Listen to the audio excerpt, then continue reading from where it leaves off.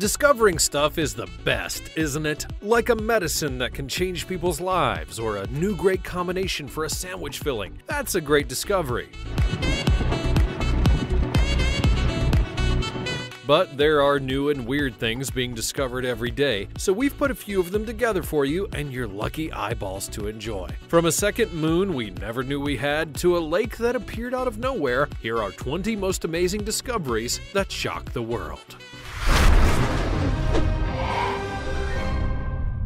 Number 20. Eternal Data Storage Disk.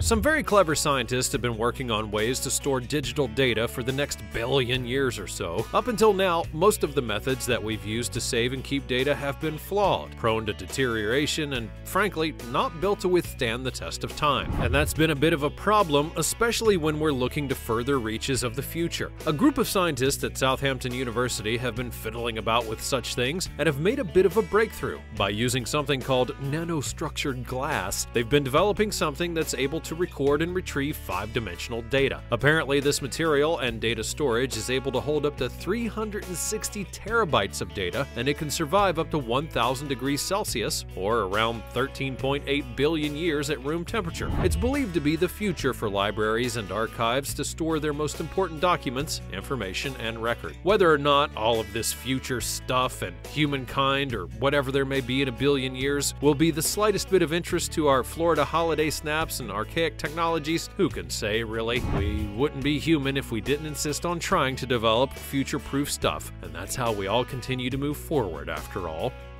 Before we go on, like this video, smash the subscribe button, and click the notification bell right now, or this centipede will crawl on your face when you're sleeping.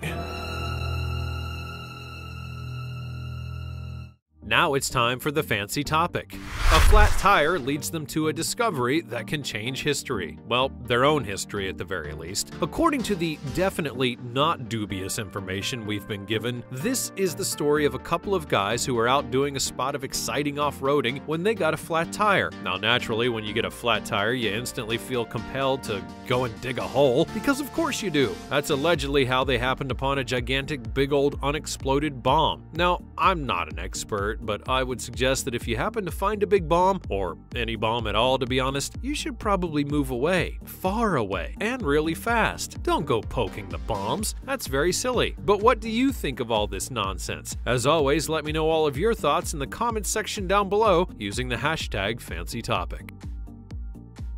Number 19. Earth has a second moon.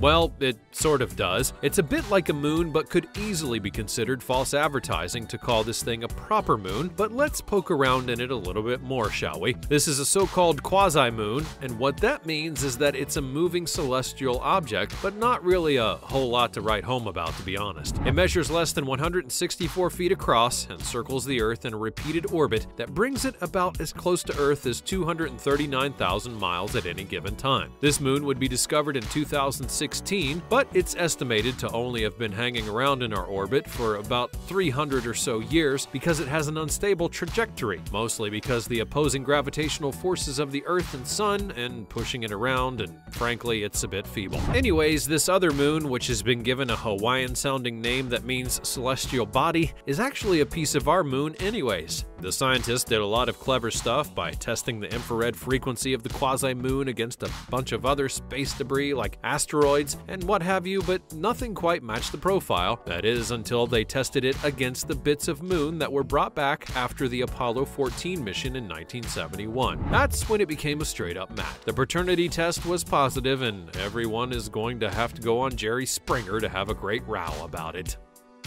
Number 18. The Laetoli Footprints.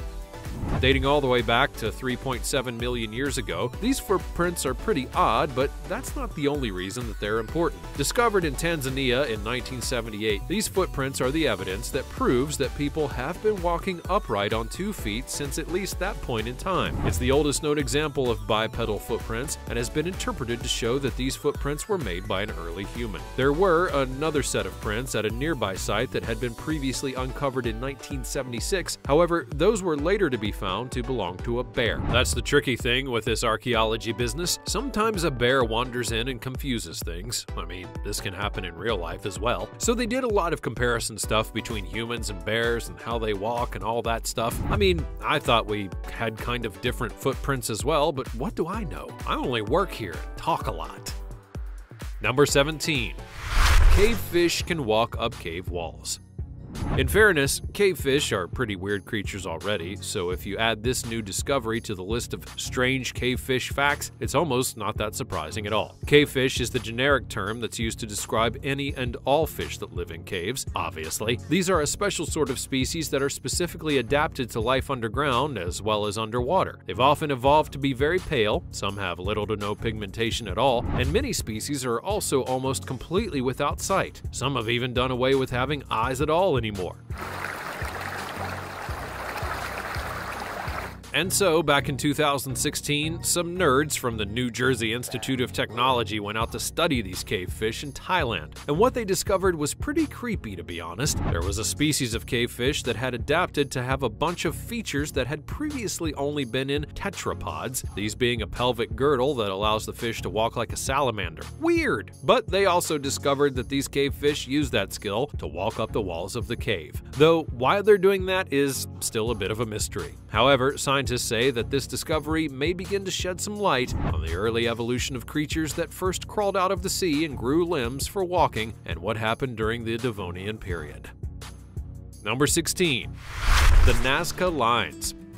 Finally, something that could be aliens. No, sorry, actually it was the ancient South Americans. Although the jury's still out on it because it's super strange and seems really difficult to have achieved all the way back 2,000 years ago, you know. The Nazca Lines are a collection of absolutely enormous geoglyphs, meaning drawings on the earth, which are found all along the coastal plains of Peru and South America. These lines do vary in style. Some are straight, some are geometric, and others are pictorial. The thing is, though, that they are colossal. The largest measuring up to 30 miles long, and many of the most famous ones depict animals and plants. But these extraordinary etchings in the earth were actually created by a process of excavation. As the ancient Nazca people removed the top layers of the desert floor, it would reveal lighter colored sand beneath the rocks, and that's how the images or lines were made. It's a similar sort of process to some of the chalk hill figures that can be found in Britain. These were made by cutting away the top layers of the earth and then backfilling the trenches with chalk to create the outlines of various images on hillsides. The Nazca Lines do still baffle scientists and historians alike, since nobody can exactly put their finger on why they were created and what the images might even mean. However, they are really awesome, just as artwork in their own right, and now we have drones and we can get a really good look at them. Thank heavens for drone technology, because where would we all be without it? Number 15. The fluorescent frog discovered in Argentina. Imagine being the world's very first at something. That would be startling, to say the least, especially if you happen to be a little frog just minding your own business when it happened. This is apparently the world's first fluorescent frog, if you can credit it. I mean, it is the first one that got treated to all kinds of testing that showed it to be fluorescent, but who knows? Maybe there's a whole subculture of fluorescent frogs that managed to avoid being prodded by scientists up until this point. All I'm saying is that just because nobody noticed something, it doesn't really mean that it didn't exist, you know? Anyways, the facts of this particular dopey story are that some scientist in Buenos Aires in Argentina discovered a frog in Santa Fe and accidentally found out that it was fluorescent under ultraviolet light. In regular light, it's yellowish brown with red spots, but under the UV light, it glows a magnificent fluorescent green. This was the first time that anyone had ever seen a fluorescence in frogs like this, and it's been observed frequently in fish, so it's not actually all that brand new and exciting in the scheme of things. But ta-da! Frogs are cool, and you already knew that, I'm sure. Number 14. Metallic hydrogen.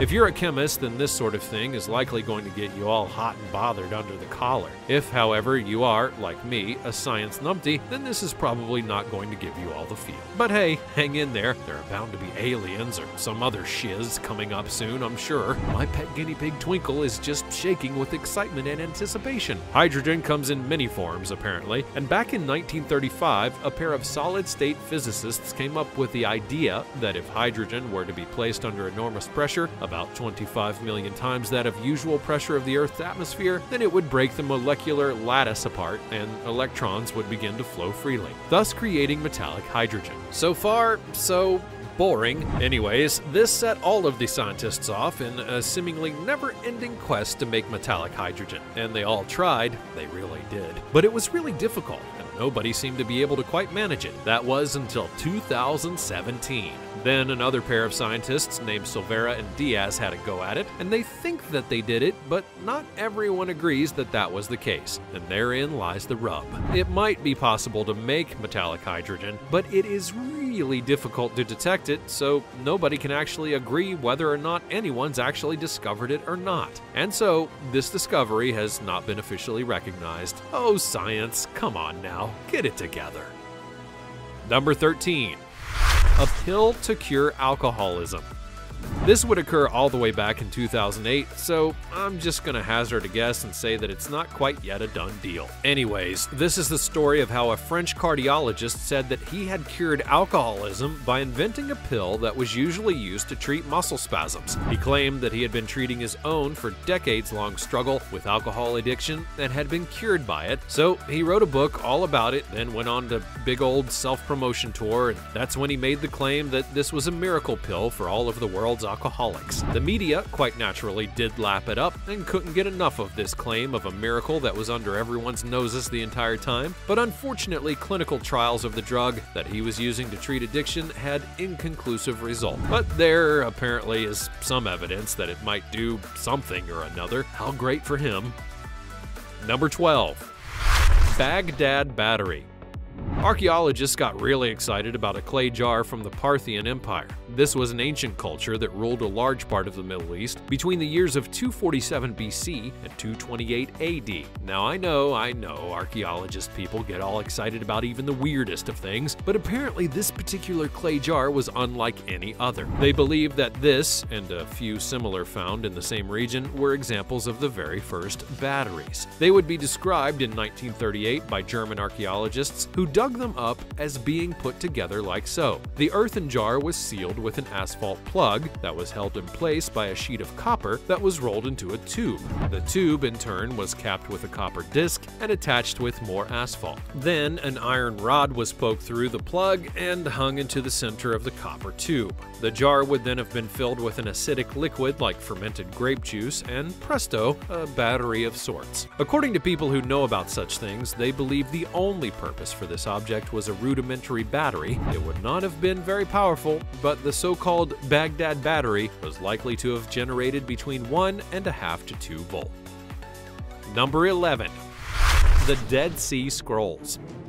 In March of 2021, there was apparently a new set of bits and pieces of the Dead Sea Scrolls that would be discovered. These fragments were uncovered in a desert in Israel, and it's believed that they were hidden there at some point during a Jewish revolt against Rome almost 2,000 years ago. It was announced by the Israeli Antiquities Authority that the archaeological project, which had been ongoing for the previous 4 years, had unearthed bits of the Book of 12 Minor Prophets. These apparently include the books of Zechariah and Nahum, and they're all super excited about it, but when they say fragments, well, they do really mean fragments. These are literally scraps of stuff, so who the heck can possibly say just what it all means? However, it has been 60 years since they found any other Bible bits, so there's certainly an amount of desire to find almost anything. Number 10. The Giant Hole. Now, sometimes the winter ice that covers the surface of the Weddell Sea in Antarctica forms an enormous hole. Back in 2016 and 17, one such big hole appeared and got all the scientists especially excited. I get excited at big holes as well, so I can sympathize. It seems as though these holes do occasionally appear in the mass of big ice that covers most of Antarctica. Even bigger ones had apparently appeared there several decades before. But with all that snazzy new technology that are available these days, scientists had the opportunity to really examine and monitor the movements like never before.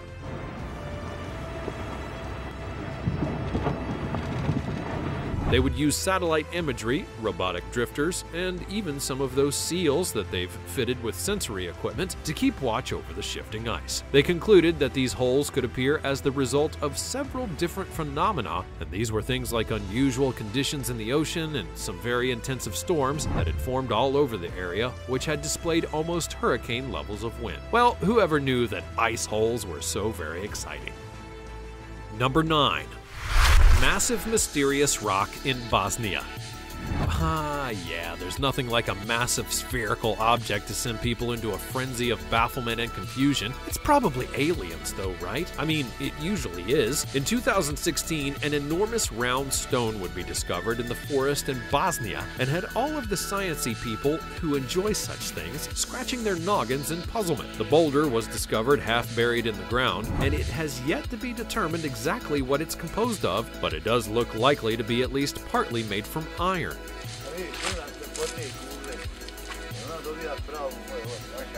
It's about 1.5 meters in diameter and probably weighs about 30 tons. The thing about it is, that's causing all the consternation, is that it seems to be a massive, perfectly spherical object which has no immediate explanation. Some have said that it's proof that these countries in southern Europe, the Balkans in particular, had some advanced civilizations living there in the distant past. But for some reason, there were no written records of any of them anywhere at all. It seems like finding one ball in the woods is not exactly quite the same thing as discovering endless amounts of evidence of human civilizations, like in ancient Egypt or something. But then again, what do I know? I talk too much. Number 8. The Graubel Man. Archaeologists just love a good bog. Those are the places that are hiding all kinds of excellent secrets. Sometimes they're even doing a brilliant job of preserving dead people. Such fun. The Graubel Man is one such lucky dead human. This poor ancient chap seems to have expired all the way back in the Iron Age, which was likely about 2,200 years ago. His body would be discovered well preserved in a peat bog in an area of central Jutland in Denmark back in 1952. The extremely acidic bogs in that area have a very low oxygen level, meaning that all the stuff inside of them is able to remain in remarkably preserved states for literally thousands of years. This guy has ginger hair, which is incredibly well preserved, although it was the bog's acidity that turned it that color.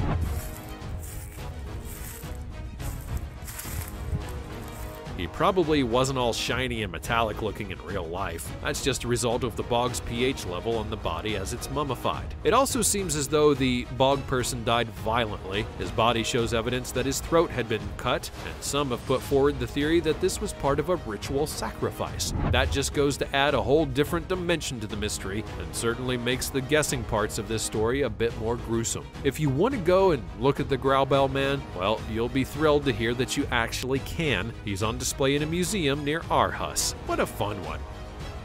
Number 7. The Sunken Skulls Tomb.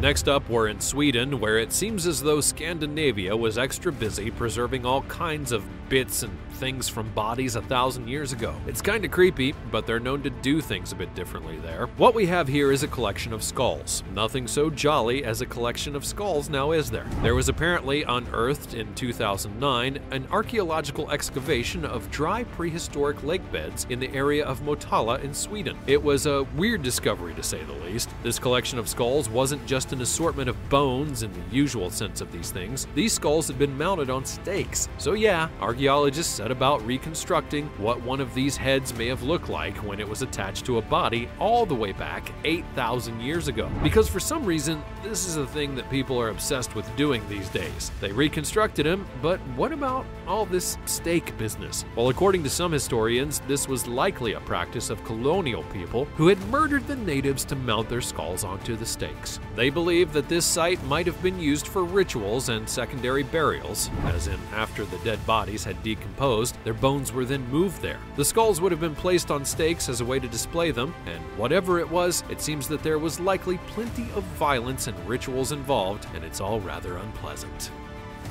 Number 6. Antikythera mechanism.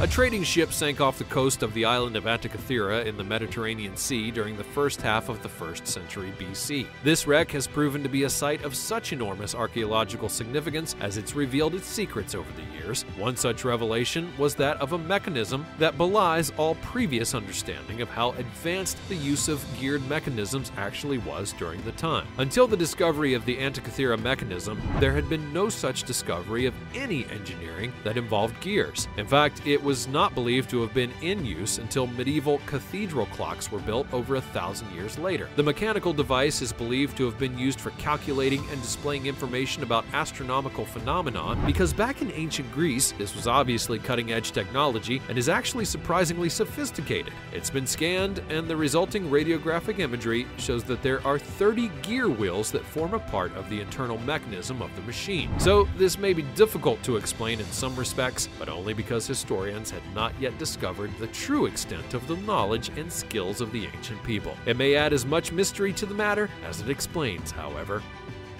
Number 5. The Library of Ashurbanipal. Ashurbanipal was the last great king of Assyria, ruling between the years of 668 and 630 BC, and his is the oldest surviving royal library in the world. Well, sort of surviving, in that it was discovered by Austin Henry Layard in 1850, and then all of it would be taken to Britain and put into a British museum. For this, it is possible to read looted or stolen or recovered, depending on your own personal sensibilities and ideas about certain countries, removing items of enormous cultural and historical significance from another country and then putting them in a museum somewhere completely different without any sort of official agreement or loan or whatever. But anyways, here it is, some 30,000 clay tablets which contain around about 1,200 different texts. These tablets had separate rooms, depending on their subjects, and there were rooms that were devoted to history, religion, magic, and government. You know, just like a real library. Number 4. The Göbekli Tepe. This location in Turkey shows evidence of a long-lost civilization of people who inhabited this place over 11,000 years ago. The site itself has a large collection of stone pillar monoliths, and it's actually the largest collection of such objects in the world, according to some history people anyway. They reckon that the site itself might even have evidence that there had been a huge incident about 13,000 years ago. They speculate whether it was a comet or some such event that wiped out the population of this civilization. The remaining people then went on to build this particular place. How they concluded this, or indeed what evidence they were drawing on, is not made clear. So if I were you, I would probably put this into a folder marked dubious and then move swiftly on. Number 3. The Olmec Colossal Heads. Although we know about the Aztecs and the Mayans and the history of Mexico, it turns out that there was another group that came before them. They were called the Olmecs, and it seems as though they like to make stuff. Like really, really big stuff. These are the colossal heads of the Olmecs. Although very little is actually known about these people, they did leave behind some creative stuff that can offer at least a few clues as to their interests and abilities if nothing else. These heads would be carved during the Olmec era, which is said to be between 1200 and 400 BC. The Olmecs lived around the Gulf of Mexico in the areas that are now known as Veracruz and Tabasco. The little evidence that does exist seems to indicate that the Olmecs were pretty sophisticated. They were, after all, rather good at sculpture, if these heads are anything to go by. The heads themselves are officially discovered in 1938, and they were carved from round boulders of basalt. 17 of them are known to exist. There are traces of paint to be found on the sculptures, which would suggest that they may have once been colorfully painted. But why they were made, indeed how they were made, or transported, is still an absolute mystery to researchers. Perhaps you have some ideas. You probably do. So go ahead and sling them in the comments section down below. Me and my pet guinea pig Twinkle would love to read them. Number 2. Mysterious lake in the Tunisian desert. Next up, we go to Tunisia, visiting a mysterious lake. Ooh, spooky. Well, it actually kind of is. The lake wasn't there 1 minute, and then suddenly it was. Like a mirage appearing in the desert landscape. It began as a beautiful turquoise oasis, and then began turning into a kind of green sludge. The trouble being that a mysterious lake could contain all kinds of nasty stuff, but apparently people weren't exactly concerned about that, and set about swimming and splashing all about in it anyways. The explanations for the sudden appearance of a lake lake are that it was likely a rupture in the rock above the level of the water table. The area had been used for mining and other more disruptive stuff that can cause this kind of sudden shift in the landscape, but the fact that it soon changed color would indicate that there was no fresh water entering the lake after its initial appearance. Ew, gross. Number 1. Mummified penguins. Penguins had disappeared from the area of Cape Araser in Antarctica for more than a century, but then in 2016, scientists actually found an abandoned penguin colony. This site was kind of gruesome, as it contained fresh bodies and poop, but also the mummified remains of penguins along with bones. It had everyone confused for a while until some bright spark put forward a suggestion that seems kind of obvious. Penguin remains had previously been buried under ice, probably for hundreds of years, but the snow had recently melted and that had revealed the bodies of the old penguin colony. It's not exactly rocket science, people. That's all the time we have for amazing discoveries today, but I'm sure we'll be back with more before long. Which of these cool discoveries absolutely blew your mind? Let me know all about it in the comment section down below. Also, be sure to check out the other cool things that are showing up on the screen, and I'll see you next time. I love you.